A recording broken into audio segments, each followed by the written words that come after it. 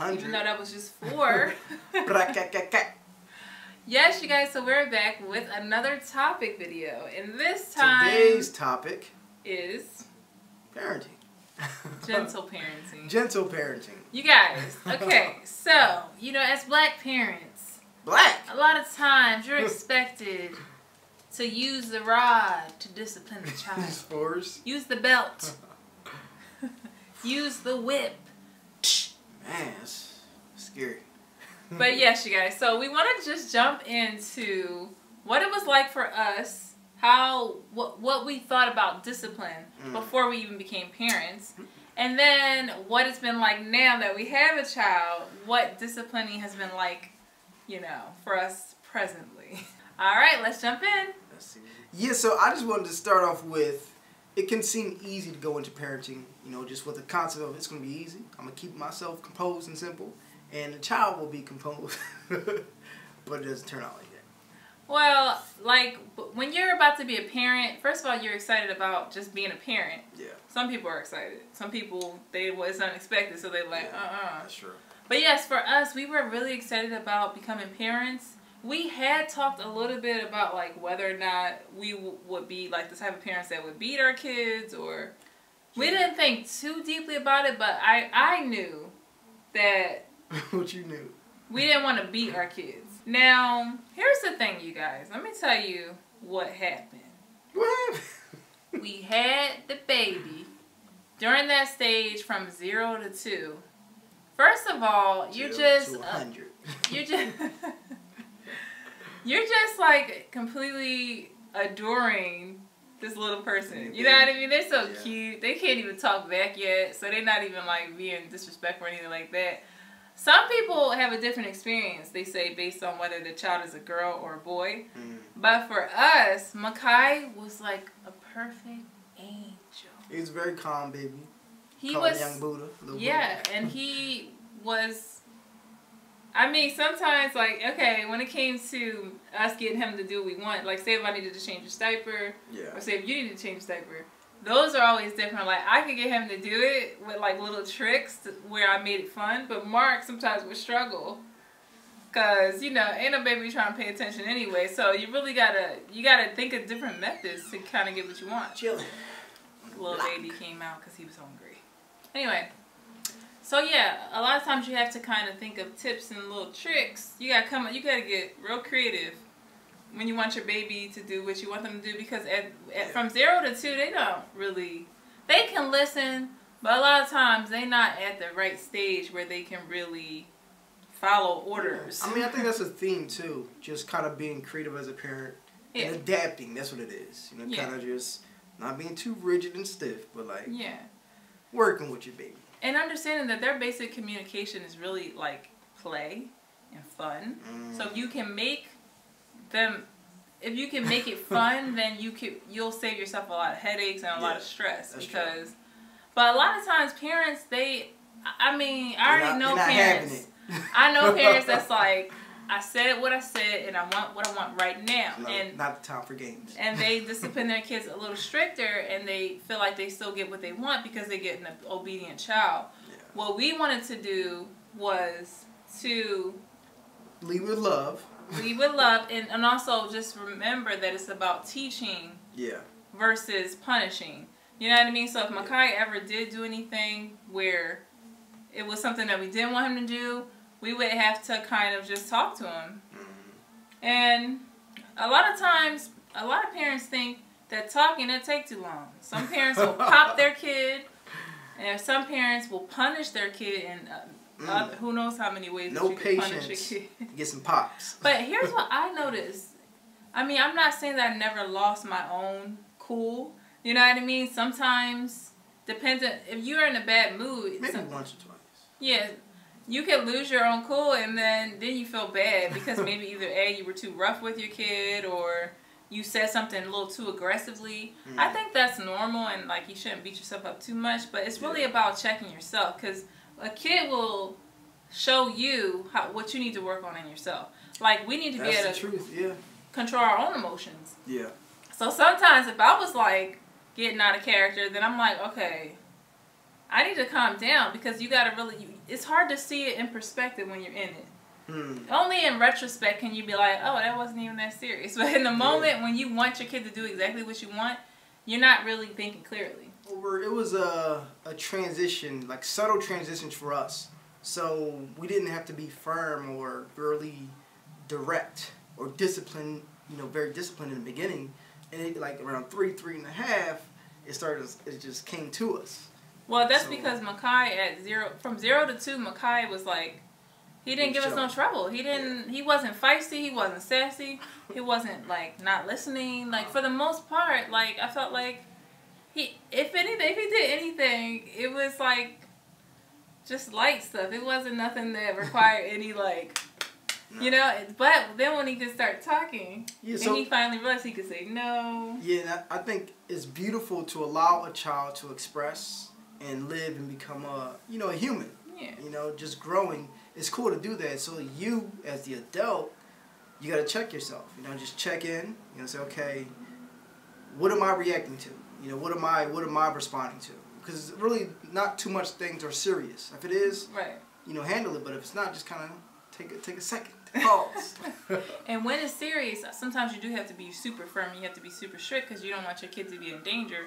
But when it comes to certain things, like say if you're like, say you want your kid to hurry up and get dressed. Get dressed. You want your kids, you like, get dressed right now, stop playing. But it's like, if they don't do it right now, this second, is the whole world going to end? Y'all like, yes! But a lot of times, that's where we came in.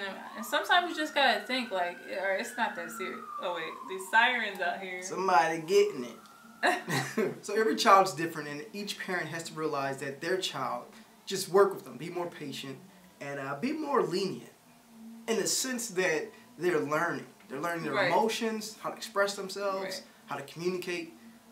They're learning how to be a person. Learn how to be a person. And you know, when you're a human being, you got all these emotions. Some emotions feel huge.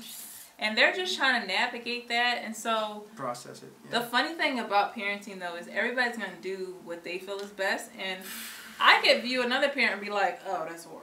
And a parent can look at us and be like, oh, they too gentle. Too gentle. So, I mean, it's really interesting because a lot of times you got some parents that they think that their way is the best way. And they think that their way would work for your kid. Okay, and I'm telling you right now, when I would get into those little moments where I wanted to be demanding from Makai and I wanted to just get him to be obedient, he would be like the worst child.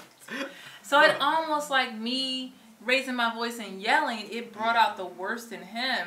And I realized that he was just going to match my energy. Like, if I yell, he would yell louder. And I'm like... And then I realized that, like, basically it's still all about setting an example. So if you can remain calm... I mean, sometimes he'll have moments where he yells, and I'm like, Makai, am I yelling at you? But if I'm yelling, then I can't ask him that question. Because he's like, yeah, you are yelling at me. But normally, I can't ask him that question. I'm like, Makai, when you're dealing with these emotions... You don't have to yell, or, you know, this is how you can better communicate. Yeah. But yes, you guys, so I feel like with some kids, you think that harsh discipline will work, and it just won't. So everybody kind of has to figure out what works best for their own child. Yeah, I agree. I think being on both ends, you know, being raised by my loving parents and being a parent, I will say that love is the key. Just a gentleness and love. I say it's the best way. Just knowing that the discipline, the structure, the overbearingness, it can be much. And I got to catch myself sometimes, you know, because sometimes I can be overbearing. And not for the most part, but sometimes, you know, if I want certain things to happen, I can be overbearing. So it's like, you know, sometimes I'll catch myself, say, okay, Makai, you know, apologize to him, I love you. But, you know, it's just find that balance of being firm and, you know, just allowing the child to grow and learn. And that's really it. Like, even with potty training, kind of had to know, you know, even if a child pees on herself or whatever, that's a part of the process. Right. It's all a process. They're growing and they're learning. Yeah. So it's a great... Like, certain things we can shame our kids for, that's completely normal for kids. Like, taking toys from other kids, that's kind of normal. Yeah, anything, actually. Yeah, look, any little thing where they are struggling with something, it's like, it's a normal kid behavior because they trying to figure out what's okay, what's not okay. A lot of things to them not okay. And you like, to you, we have logical minds. They don't have logical minds.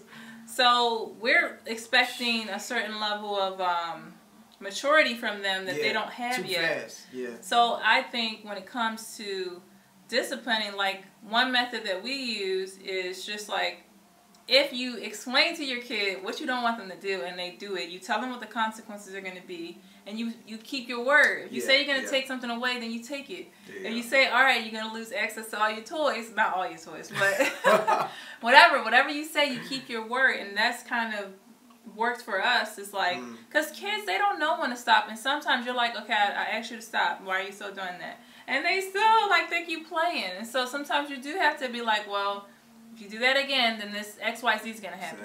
And then they'll have to face it. So I rarely feel the need that he would ever need to get hit or anything like that. But like I said, each child has their own kind of behavior pattern. So parents kind of just choose what's best, what they feel is best. Yeah, you got to know your child. And then outside your home too. So if you know you're going to visit grandparents or aunts and uncles, and your child talks back to them, or they do something, then they're like, yo, I'm about to get your kid. You're like, yo, just relax. This could be their first interaction, and they have to learn right there. That's the learning point. Yeah, and you do have to teach your kids to be respectful of other adults. So those are all good learning experiences. But it's just, I think it's important that you not lose your cool. Yeah. Because, like I said, when you're teaching a child, how can you teach a child if you're overly all in your emotions? That doesn't really, that's not going to add it. Because, you know, honestly, they're already emotionally irrational. Sorry, you guys, I'm not looking at my hair. My hair's looking real lush today. It just takes a couple times. Even if they're 4, 5, 6, 7, 8, it's going to take a few times to, like, really master it or know what's going on. So give the child time. Let them learn. You know, come into their own. Right, you guys. So when I was younger, I was raised in a house where the discipline was harsh.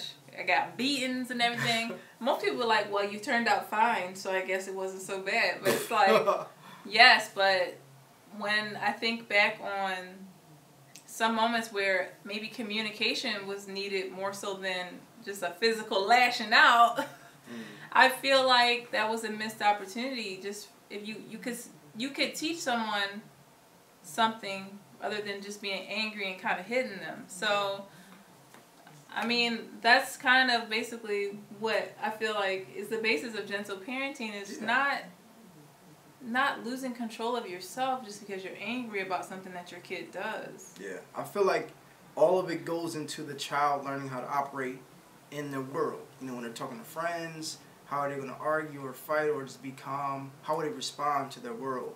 I think the parents are the guides to show, hey, it's how I react to you, it's how I react to others, and they can watch and be an example.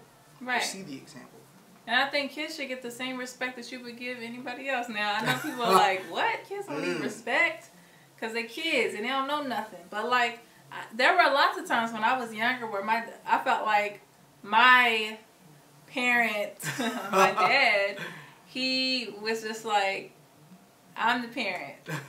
I know what like what I says go, basically. Like, you may have an opinion, but I ain't trying to hear it right now. But you know, then I think that can affect how the child views their own voice and how they view the value of their voice. So I think you want to make sure that the child knows that what they feel has value, and that sometimes, like, all they need to do is just talk about it. Talk out your emotions. Yes, it's the long way. It is the longer way, because you gotta sit and have a conversation. You know, I think it's good for your child to challenge you in a respectful way. So I think a child should challenge just anything, question things, and come to you and say, hey, I'm thinking about this, or you told me this and I think it should have been this way. That's a good conversation to have. It just grows their brain, just their emotional maturity. It works a lot on a lot of levels. And I was going to say, some kids will challenge you in a disrespectful way. But I think, like, say, for instance, Makai's having a fit in public, and I'm feeling embarrassed. Well, the first thing I would do is just remove him from everybody's eyes. You know what I'm saying? And then you get down on their level and you look and say, okay, what's going on? Yeah. Like, what are you feeling? Because I feel like, just like us, we already feel embarrassed. The kid, you don't want, well, most kids I know would not want to be embarrassed in front of a bunch of strangers. So I feel like, I always felt like that kind of discipline should happen just between you and your child. Like, other people don't have to see me discipline my kid. I mean, but if they do, it would still be pretty much what I would consider respectful to the child. Basically, I have respect for my child. Like, yeah, you just said something that really bothered me and I'm mad, but we gonna have this conversation in private and I'm gonna tell you that, listen, that's not okay, and X, Y, Z, whatever, you know, however you want to talk to your child about why that behavior is not okay. And a lot of times you just gotta use logic, and sometimes kids, I'm telling you, that's like one time Makai was having this whole fit while we were trying to cross the street. And like, obviously it's dangerous. So I'm sorry, I just had to pick him up and just carry him. Even though he was upset, I think he wanted to press the little button. I see, yeah. But I think, I don't know, this is when we didn't have a car and I was trying to catch the bus. So I just was like, we gotta go now. So I just picked him up. Yeah. But he had a whole fit because he didn't get to do that one thing. So kids, sometimes they're not even thinking about danger. They're not thinking about that they having a whole meltdown in the street. Yeah. So a lot of times you do have to take control, but at the end of the day, what I'm saying is that talk to them. I think that happened to me twice. And what worked for us, or I know we started doing like forecasting. So I was like, okay, Makai, before we got to the street, we about to get to the street, cars coming, it can hurt you, hit you, the light's red and green, we gotta go through green, we gotta go. So it's kind of talking to him before he even gets to the street, and he trying to play around and do. Yeah, because a lot of times some kids, they don't even realize the danger that they're in. Yeah. In those moments, you do have to be a little more just whatever it takes to make sure they stay safe. And sometimes that's not going to be gentle. It's not going to be... No, I'll be dragging them across. Yeah, it's going to be like whatever it takes to make sure they stay safe. But I think in a lot of moments, like in the house, or there are opportunities where you can just sit and talk about it without it escalating to this whole battle. So that's what we've learned, and you still gotta have some parents that's like, I pop my kids and they fine. And I mean, maybe they are fine, I don't know. But I think if in general we just talk to our kids, how did you feel about how you've been disciplined? Because if my dad asked me, I would have some things to say. Like, okay, I think I needed these beatings for these behaviors. For these behaviors. But yeah, because I mean, because really, I was watching this video by that guy, I think his name is Gabor Mate. Oh, yeah. And he was talking about how a lot of times what happens is the kid lashes out based off of their response to their environment. So say if at home they're not getting like a lot of attention and love, or sometimes it's like factors within the house, factors within the relationship they have with the mom and the dad that causes them to kind of lash out. And I noticed that with Makai, if we're not really giving him the attention that he needs, he is less, I was gonna say obedient, but he's less like likely to be compliant with some of the things. Like he's less easygoing. Like he's more, I don't know, I can't explain it, but it's like he'll be on edge, or he'll want that attention. Yeah, and then he'll start doing random things to get that attention, and his stuff is gonna irritate us. So that's when we have to, instead of just looking at him like, why is he acting like that? We really have to be like, okay, what about our whole environment lately that has changed that's causing him to act out in this way? That's true. Now that's being conscious parents right there, because you really got to be conscious about the whole environment. Yeah. Even if your environment is chaotic, like if just cluttered, that can make them all over the place. So I mean, a lot of times we want to just blame the kid for their behavior, but you really got to look at the whole picture of how they're living, how they're growing, how they're being affected by the lack of connection that might be happening in your own house. And I'm guilty of that too. Shoot, you sitting there on the phone and your kid want to play with you. You're like, hey, I'm trying to watch this Instagram video. But then sometimes you got to put things in perspective and be like, okay, I got to check myself too. Because we're still kind of growing and trying to make sure that we are just choosing what's best for our family. Yeah. More.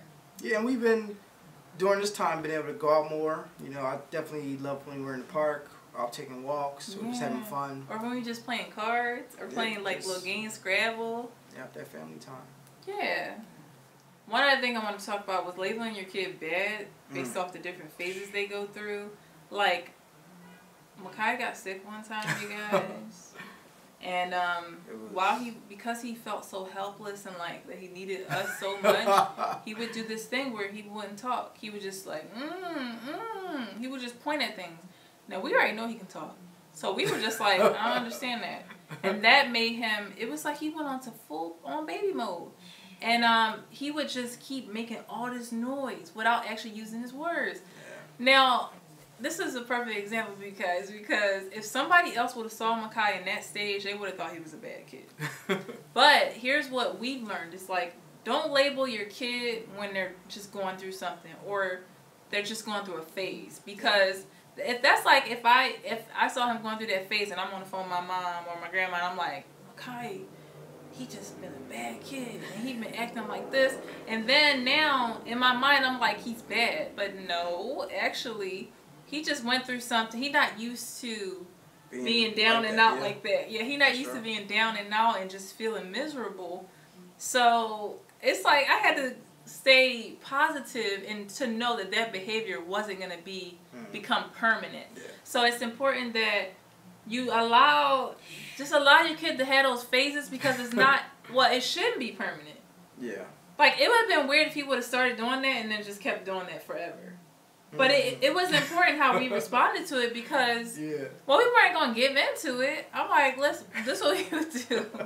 We were like, okay, when you actually tell me, use your words, then I can get something for you. That was hard. But what I didn't want was to kind of jump back into giving him what he wants when he's just pointing at stuff. Yeah. And then after he's not sick no more, then he's like, that's going to be my norm. No, buddy. I know you can talk. I know you can ask for what you want.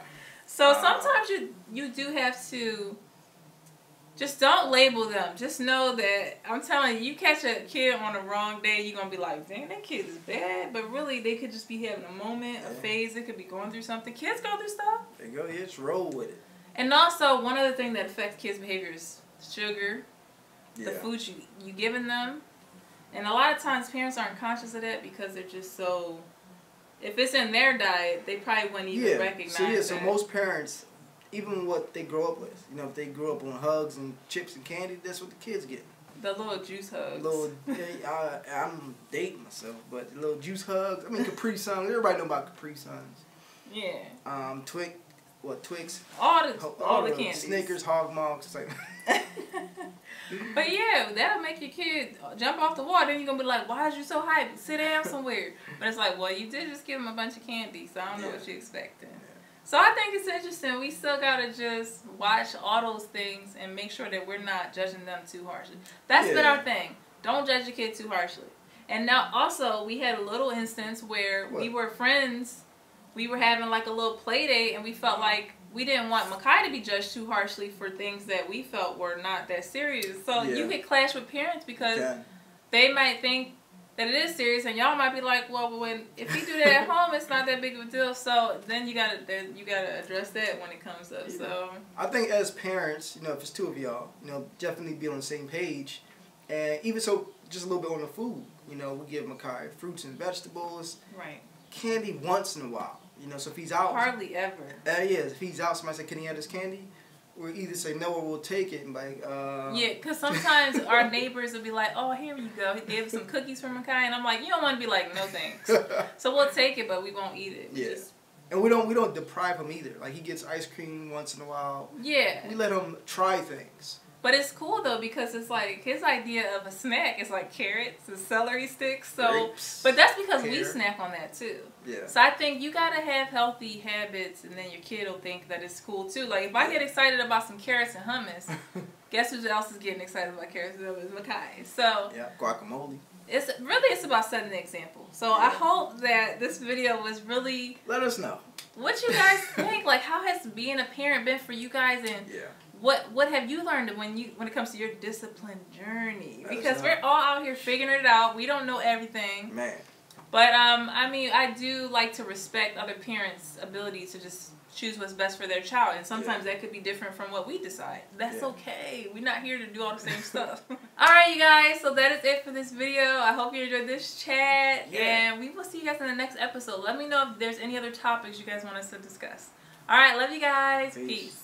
Shout out to my baby. She been working hard. We were supposed to do a big show, and she made these incredible earrings. Definitely go check out Bohemian Afro. Mark, for a second, they're amazing. Oh, that is so sweet. Thank you. And I was just looking at them, and yeah, we made like 1,000 pieces. Well, we were getting ready for a big show, and then the show didn't happen. And it was gonna be the biggest show ever for us. 20,000 people, big show. Yeah. But we made an online course. You know, you got your products. Shout out to Ashe. Got some lip colors on. That's all natural. Go check out melanated natural lipstick. Right, you guys. Also, I think we want to sing a little song, and I had in mind. Oh my gosh, remember I said we was gonna sing the Lean on Me song. Oh yeah. There inside, by that side, who say, and always pray thy name. Pray thy name, pray thy name. Why is my voice so high pitched? All right, now let's sing something else. Guys, we know this song, but we need the lyrics. We've heard this song before, but like, we didn't know the hearts. Okay. They're with us. Love you, baby. When I wake up in the morning, love, and the sunlight hurts my eyes, and something without warning, love,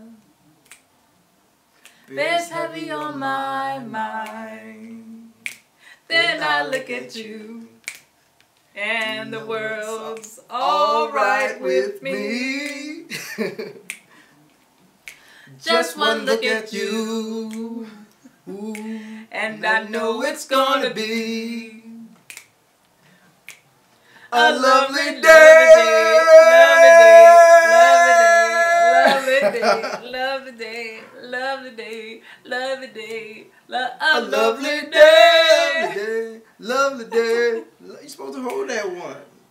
Oh, my God. Well, you guys get the gist. That's a beautiful song. Rest in peace to Bill Withers. Lovely day.